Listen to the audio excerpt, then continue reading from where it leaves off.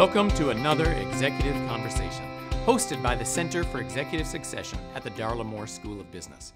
I'm your host, Anthony Nyberg. Today we are speaking with this year's winner of the Leadership Legacy Award, presented by the Center for Executive Succession. The award, which was based on an international search and decided by a committee of board members from some of the world's largest companies, recognizes the CEO who is deemed to have provided exceptional leadership over a sustained period in creating a corporate culture and establishing processes that develop extraordinary leaders. This year's award winner is Elizabeth Liz Smith, Chairman and CEO of Bloomin Brands, Inc. Bloomin Brands owns and operates over 1,500 restaurants with over 100,000 employees, including restaurants such as Fleming's Prime Steakhouse and Wine Bar, Outback Steakhouse, Carrabba's Italian Grill, among others. Prior to joining Bloomin Brands in 2009, Liz was the president of Avon Products. She also serves on the board of directors for Hilton Worldwide Holdings, U.S. Fund for UNICEF, the Federal Reserve Bank of Atlanta, and H. Lee Moffitt Cancer Center and Research Institute. She is also the past national chair for Big Brother, Big Sisters of America. Liz, thank you very much for joining us. It is a tremendous honor and a treat to have you here on campus. Well, I'm honored to be here. I really am. I was very excited when I found out that you guys have been so gracious to honor me with this incredibly important award. And coming down here and already meeting some of the faculty and meeting some of the students, it's really a very energetic environment. I'm looking forward to meeting more of them. So you are getting the Leadership Legacy Award tonight, and we're really grateful that you're coming to accept it here. Can you say a little bit about what this award means, and more importantly, what it means and why it's important to you to develop leadership in a way that you've done so successfully? Yeah, this is particularly meaningful to me because I view my most important job as a leader to make myself replaceable, right? And to train and develop and nurture the next talent in the organization, much in the same way I was trained and developed by some incredible leaders. I always say, you know, I'm always very suspicious of folks that are who make themselves irreplaceable, because I think your number one job as a leader is to train and nurture and mentor the folks below you, right? And so an organization is only as sustainable and only as vital as the talent that it has in it. And so financial performance is important, but I will tell you it only comes when you have an active, engaged, passionate team environment. So you can't really talk about leadership without, I think, starting with people development and talent development and your responsibility to nurture that. So this idea of helping make yourself replaceable, that's really a hard one for many of us to think about. How do you do that for yourself, but also how do you convey that and get others in your organization to start working that way also? Well, it's interesting because I had a very valuable lesson in making myself replaceable that I'll tell you about quickly. And it really taught me to keep myself in perspective as well as the role that I had in getting out of the way and letting others shine. When I was at Kraft Foods, I happened to be a division president, and they'd never had a division president that was going to go on maternity leave. So it was a couple $2 billion division, and I was going on maternity leave, and I was taking the full leave, and of course I thought, oh, what are they going to do? And this, you know, this whole place is going to come apart without me, and they need me. But I was, you know, taking my 4 months, and I said, you can't call me, and this and that. And I had a great team, and so I went on leave. And the first week I was home, I didn't hear anything. I was like, wow, they're really being great. They're really respecting my time off. The second week, nothing. The third week, nothing. So I finally picked up the phone, and I called the office. I was like, how's everything going? And they were like, it's great. Best month ever. We're like selling it. We've never had so much success. And I was somewhat taken aback. And then I realized, you know, instead of being a little bit like, really, you don't miss me? I learned that I could take pride in that because I did have an incredible team. I had poured my heart and soul into developing them, and they were awesome, and they were talented, and they didn't need me. They were flying. And so I think the most important thing you can do in making yourself replaceable, if you're the leader, is get out of the way. Get out of the way and let your people shine, because my experience is if you give them what they need to be successful, you give them the confidence, you give them the opportunity, they will deliver and then some. Oftentimes in an organization, I find if somebody's not performing or a team's not performing, I have to step back and ask myself, am I fully empowering them, or am I in some way getting too involved, which also kind of hinders their ability to feel the ownership? And so I think we all have to recognize that it's a sign of strength to have a strong succession and to have a strong bench. And the greatest thing you can do for an organization is to step out of the way and nurture in the next generation. Every successful company I've seen has had that philosophy, or a leader at the top that's had that philosophy. Those sound like great lessons. If we could all convey those to people around us, it would probably be many more successful organizations. I think so. I mean, I will tell you, I certainly benefited from having some incredible leaders and mentors that took the time to nurture and develop me, save me from myself, allow me to make mistakes, but also to launch me and put me in situations that I thought, well, I'm not ready for this. And they said, yes, you are. That's our job. So this Leadership Legacy Award is nominated by employees of the company, and then we interview board members. And your board, of course, was glowing about you. And talking about a number Must have been a good quarter. Yeah, perhaps. And talking about the really remarkable strategic changes that you engaged in and the performance that you've had over time. Can you say a little bit about what your leadership style and how you've made all this happen? It really is true. It's not one person that makes it happen. And so I would say number one thing is that I do believe in the importance in building an incredibly strong team. And that's number one. They make it easy. The first thing I did when I got there was, where we did have skill gaps that we needed, we hired some amazing folks to join us to complement the strengths that we had. And so you start with a very high-performing team.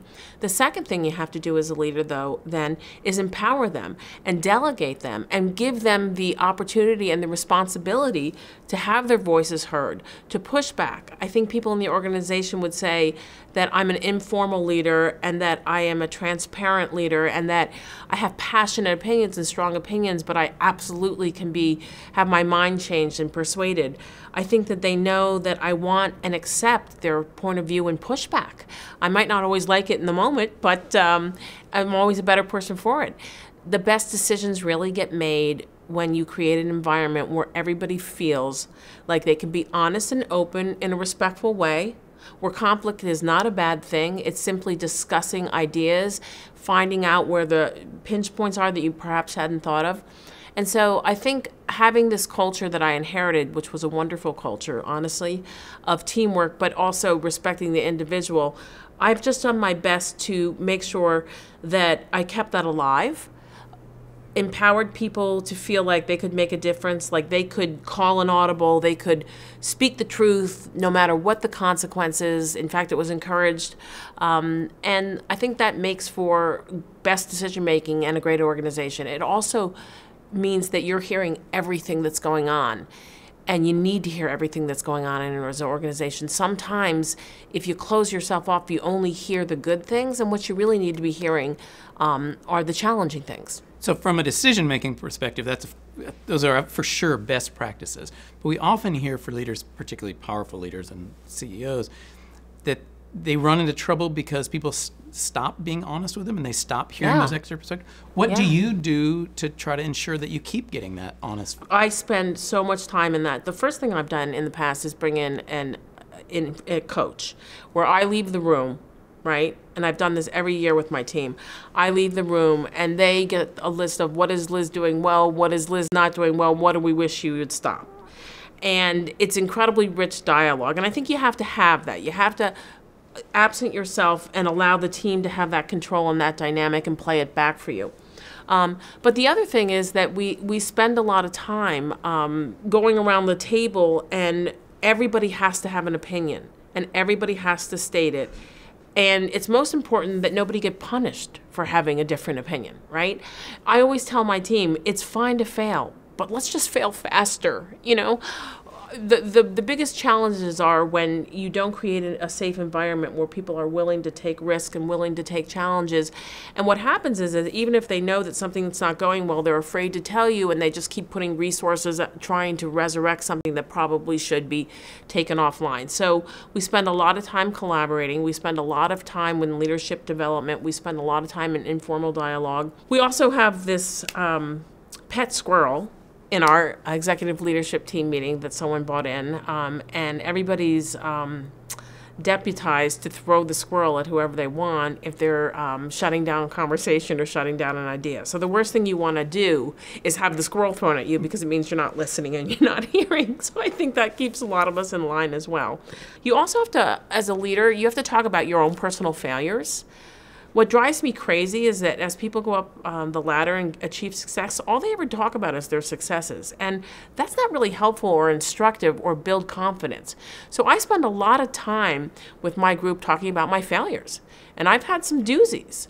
All growing up in an organization at Kraft, I had this thing I called my wall of shame, where every stupid idea or unsuccessful product that I ever launched, I had on a wall. And I would parade people through that, and they were just shocked that I was like where I was in a position of authority, having made these mistakes, and they would find themselves catching themselves. But I think you have to be open about your own failures, encourage people that it's a safe environment, but also help them to understand our real job is to fail faster, right? To have the courage to call the audible, and then we move on.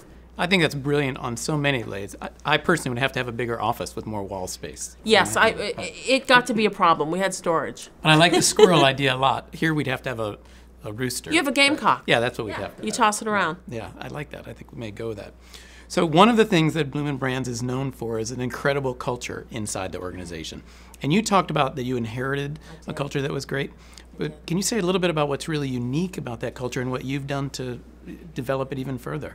So the first thing I would say about the culture is that culture is what got me down there. I was living in New York City. I was president of a $12 billion cosmetics company. I had no intention of moving down to Tampa, Florida, and going into the restaurant industry, an industry I had never worked in, particularly one that was challenged. We'd been taken private, and it was the height of recession, and trends were not good. And so I went down there with the intention of politely saying, thank you, but no thank you, and I met with the founders. And I was blown away by their vision and mission. And culture is what keeps people, and culture is what brings people. So what was so special about the culture? The first one was this absolute belief in their principles and beliefs, which everyone in the organization, all 90,000 employees, could recite to you. Okay, it wasn't just one of those plaques that you put on the wall and no one listened to. This was the manual for how you should act and treat people. And there were a couple things that struck me. The first one is that the number one thing was we will achieve success in our business by the success of our people. So it was always people first. And our people was defined as this very big tent that included team members, our strategic partners, our community, our stakeholders. It was everybody. So you had this sense that people are going to be first. The other principle that they had, and it was literally in there, is that people do their best work when they feel like they're valued and that they want to be part of something that has a higher mission. These guys were so far ahead of their time, the four founders.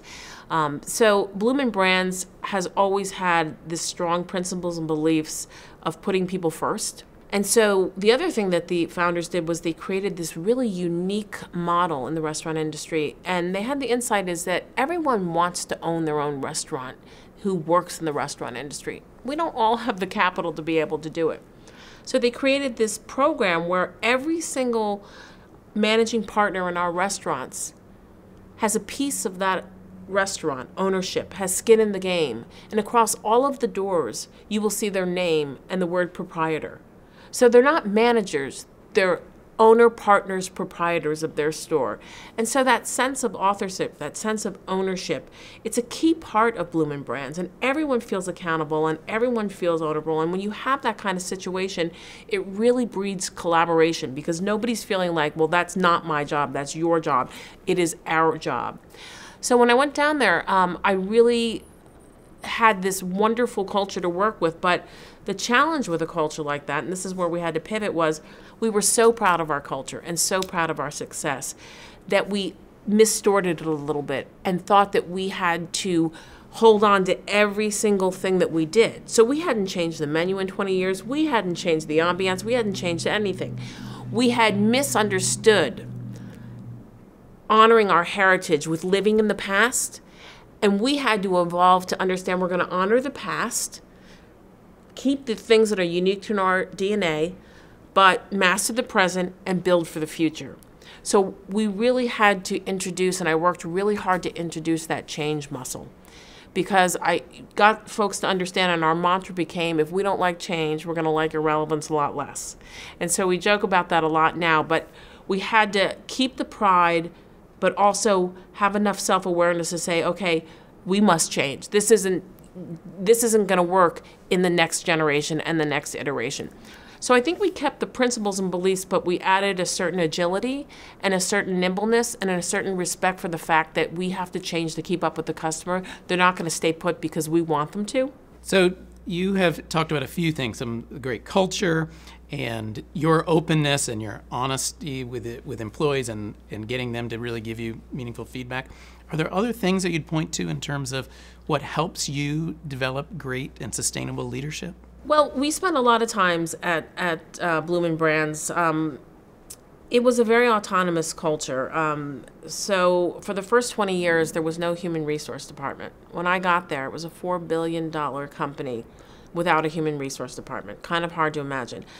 Because the belief was that as a manager, you were responsible for developing your people and for nurturing and developing them. And so a very noble reason.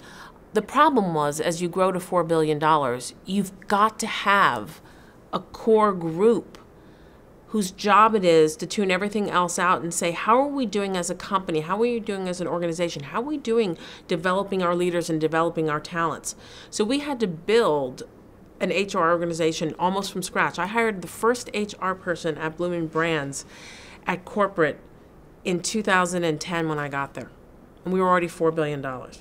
So from there, we listened, we kept what people loved about, the autonomy, but we added a very strong leadership development department. We added really strong and trained in how do you do performance management, how do you do development plans, what's succession planning, what's career pathing. They'd never seen a development plan. They'd never gotten a review, a formal sit-down review, and they never had a development plan. So we've embedded those processes where you have a voice, where you know how you're doing. And it's not this semi-annual check-in. You know how you're doing. You can talk about what you need. You also have a development plan where people are thinking 2 and 3 steps ahead of you to make sure you get what you need. Because what can happen in an organization is you can tend to freeze people in positions because they're so good and so efficient. That's not fair to them, right? You have to show them what's next. You have to show them what they're capable of and that you're thinking 2 and 3 steps ahead for them. So we spend a lot of time thinking 2 and 3 steps ahead for each one of our people and making sure we're giving them the experience they need now to be able to take the next step that they want to be doing. The other thing is we have a very informal culture that has constant feedbacks. I have quarterly town halls, but I have monthly stand-ups where we serve drinks and food. We are, after all, a restaurant company. Every month for 2 hours, and anyone's free to come, and we mingle and we talk, and I do answer questions and my leadership team when we're just up there answering questions. The other thing I do, because I just think the key, and you're seeing a theme, is just constant communication, constant transparency. I have what's called office hours, and every employee, all 94,000, are allowed to come by every other Tuesday from 4 to 5 and tell me what's on their mind, whether they think they have a good idea, whether they think I have a bad idea. Because you can have the leadership programs and you can have the formal tools, and those are important. But if you're not in there listening and responding and reacting in the moment to them, they're not growing as much as well. The other benefit is you have no idea how much I have learned about what's going on in the organization how something that we decided up here is really playing out further down in the organization. And so I call these guys the truth tellers, and they love it because they're empowered to come, right in and talk. So I spend a lot of time listening and a lot of time talking. So changing gears a little bit, you've been on a number of publicly traded boards, and of course, your own board. And you mentioned a little earlier that 50% of your board is women holding these positions. Can you say a little bit about, in part, why do we still have this discrepancy, and what we can be doing to have more boards that look like yours? Yeah. So, first of all, 50% of our board is female, and I have an incredible board. I have what's recognized as an incredible board, high-powered. Everybody has a opinion, they share it, very much the right dynamic. I don't think of it as I have 50% women on my board. I think of it as I have the best 9 people I can around the table. I also think that we live in a multicultural world, and so it's kind of crazy not to have a multicultural board, because how else will you understand how the world works? If everyone looks like you around a table, you're not getting a representation of how things are in the world. So it's not just the right thing to do to have a diverse board, both in terms of gender, but also ethnicity. It's not just the right thing to do, it's the smart thing to do. It's the good business decision. It has been proven that more diverse boards and boards with more women and diversity have higher success rates in governance, etc. So it's a little puzzling to me when both the sheer performance metrics are there, right?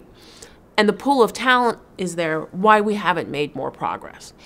I spend a lot of my time, because it's really important to me, because I've been, mentored and by both male and female bosses. I put a lot of time and energy into trying to change that situation at the board level. I take a lot of pride in the fact that I have been key in getting a number of women on public company boards. It's something that is a passion of mine because I believe in it so strongly. I think what we can do is continue to point out the benefits. We can, as I think it was Madeleine Albright said that there's a special place in hell for women that don't help other women. And I really believe that. So I think it's my responsibility, if I have some type of seat at the table, to make sure that I'm looking out for others and recommending and setting up networks and introducing people. And that's how change happens. Change happens one step at a time. So I'm very optimistic, because I think that the group of leaders coming up, both male and female, are very nimble and agile, and they're going to be bringing some different thinking to the table regardless of their gender, of their diversity. But a huge mistake from a business standpoint, and just from a, obviously what's a humanity standpoint, not to have that type of representation around the table. Does it seem like it's actually getting better? Is it?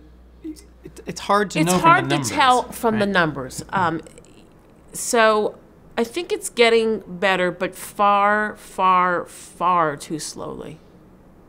If you had told me when I graduated from business school in 1990 that of Fortune 500 and Fortune 1000 CEOs that only 5% would be women, I would have said no way. Okay, so I graduated 28 years ago, and I think maybe there were 2, Katharine Graham and somebody else, so maybe there were 2%. If you had told me that 28 years later it would only be 5%, I would have said, no way. So it's very concerning, and it needs to change. So one of the challenges, of course, is that many boards like to have CEOs, or at least former CEOs, on their board. Yeah. And there's still the pipeline for women to become CEOs is still pathetic, really. So that's fair. That's can exactly it go right. the other way? I mean, can we get more women on boards, and will that help get more women to become CEOs? Oh, or absolutely. Are we stuck? Absolutely. No. First of all, the notion, I know everybody wants a sitting CEO on their board and all of that, that credential. But the reality is that some of the best board members are the level below the C-suite, where you do have a very strong and vital pipeline that is much more representative. Below the C-suite. Absolutely. So I have Tara Walpart-Levy, who joined my board at Google. when she was a senior director. I put her on the Bloomin Brands board, and she sat next to Jim Craigie, who was chairman and CEO of Church & Dwight, and she sat next to Mindy Grossman, who was chairman and CEO of Home Shopping Network, then Weight Watchers now, and she was a senior director promoted to a VP. I wanted her around that table because of her experience and her expertise. She didn't have the same level of working experience or business card as some of the other folks around the table, but she brought an incredible perspective. So I think it's fairly myopic of some boards to think that they have to get these C-suite executives only to make a powerful and impactful board. I think if we open our eyes and open the lens up to understanding that where C-suite experience, whether it's in human resources, supply chain, CEO, whatever, is helpful, that there's so much rich interaction and input that you can get by going to that next level in the organization. I've had a lot of success with that. And so do you think that other organizations are going to follow your example and reach down a I little think bit? they have. Okay. I think if you look at some of the folks in technology, I think they've done a better job at reaching further down in the organization. Now, they don't have a good job on women in management, women in senior positions so far. I know that there's a lot of awfully committed folks, trying to change all that. But I think a lot of organizations have started to figure that out, and you do see more of that. I was telling you a passion of mine is to help women get on boards, and so I have placed or introduced, I certainly didn't place, introduced a number of friends of mine who are CEOs of public companies where we're looking for board members to folks in the that I knew that were not, C-level that I thought would be great fit for their board, and they've joined, and I always get a huge thank you. Are there specific things that women should be doing to try to make themselves more acceptable or open to boards, or is there anything? Can people be doing anything proactively, or like what are you doing to help in addition to making these introductions? It's a great point. It's not a woman's problem. Oh. It's a human problem. A lack of a diverse representation, whether it's any measure of diversity that you want to come up with, at the table is just a problem on many levels. The first one is it doesn't lead to the best decision making, it doesn't lead to the best culture, and it doesn't support the best outcomes and growth. So it's really all of our responsibility and that's why I believe so strongly in the responsibility of leaders to mentor and teach and get involved. I really believe that we have a responsibility to pay it forward. It bothers me when I see folks that have achieved a level of success that don't spend a decent amount of their time or significant amount of their time bringing others along and paying it forward. Because that's our job. Because someone did it for us. Someone did it for us. There's no way I would be a public company CEO. I don't think it's a coincidence that as my direct boss over the years, I've had 4 bosses that ended up being Fortune 500 CEOs. 2 male, 2 female.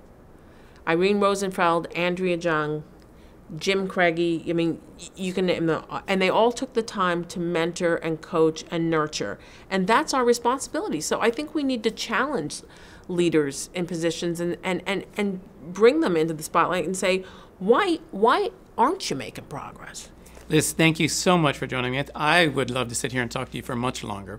We really too. appreciate having you here. Thank you, and I'm really looking forward to meeting more of your students. I love the passion and energy, so thank you for having me. You just listened to another executive conversation. Today we were honored to learn from Liz Smith, this year's winner of the Leadership Legacy Award. Liz reminded us that sustaining leadership is paramount to business excellence, and this requires attention, resources, and commitment. On behalf of all of us who are associated with the Master of Human Resources program and the Center for Executive Succession here at the Darla Moore School of Business at the University of South Carolina, thank you for joining us.